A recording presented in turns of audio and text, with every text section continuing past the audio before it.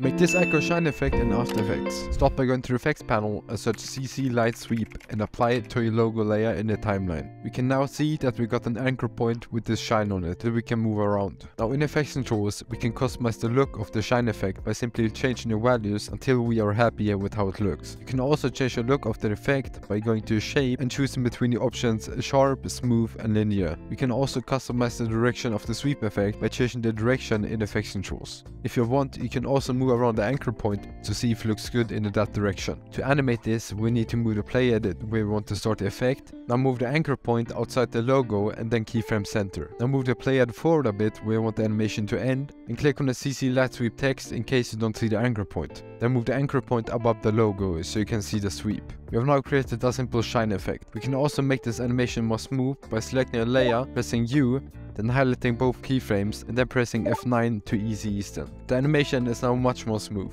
And if you want to customize it even more, then you can simply highlight both keyframes and go to the graph editor. Now right click and make sure that you're on the speed graph. You can change the graph by clicking on the squares and then dragging these lines to change the speed of the animation. You can play around with this graph until you're happy with how it looks. If you found this video helpful, then please subscribe and I will see you in the next video.